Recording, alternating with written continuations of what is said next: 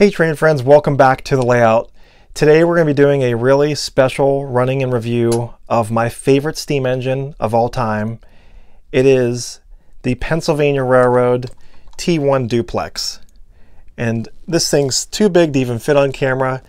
It's huge, it's awesome, and it's unlike any other T1 Duplex for O scale on the market right now. I'll explain why today on PghTrainFanatic. Thanks so much for watching. And don't forget to like and subscribe and leave a comment. Let me know what you think about this.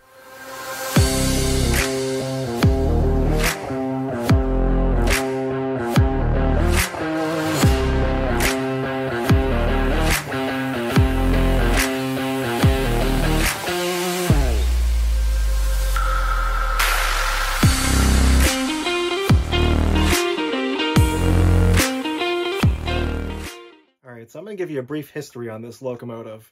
This is actually an MTH Premier engine, and I purchased it quite a while ago. It had Protosounds 1 in it, and it didn't actually work when I got it. I bought it for the intention of putting Lionel TMCC in it, and I did that with the electronic railroad board. And I ran it around, I did the upgrade myself. It sounded pretty good, and I always enjoyed it, but I felt like it could be better. And this thing is heavy. Holy moly. So I talked to our buddy Sid over at Sid's Trains, and Sid suggested that I send my T1 to him, and he would put Lionel Legacy in it with whistle smoke. And I was like, oh, heck yeah, we're going to do that, because this thing would be awesome with all that. So back toward the beginning of the year, I sent this to Sid, and he just did a fantastic job on it. So Sid, I can't thank you enough. It turned out amazing. It's like my dream engine.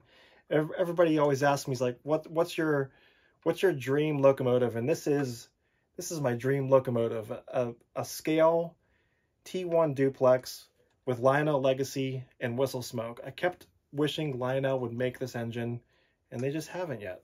So Sid helped me to make it come true. So thanks again, Sid. And it's incredible.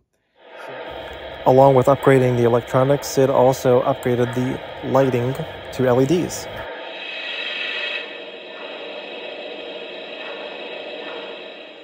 You can see even the flickering firebox and the LED in the cab were upgraded. Here's a few pictures while Sid had it on his workbench. You can see he was working on wiring, dismantling the shell, and drilling the hole for the whistle smoke, and then reinstalling the whistle and the new electronics in the tender and the new smoke unit that has 2 fans to operate that whistle smoke. He just did a really great job on it.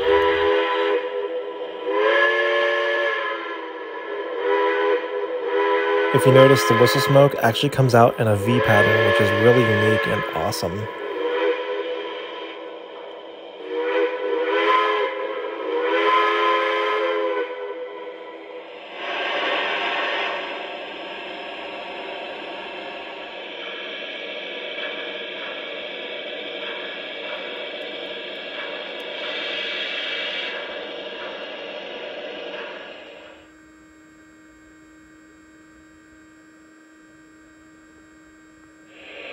Here you can see Sid utilize the existing MTH tether, and it kept a nice close distance between the engine and the tender.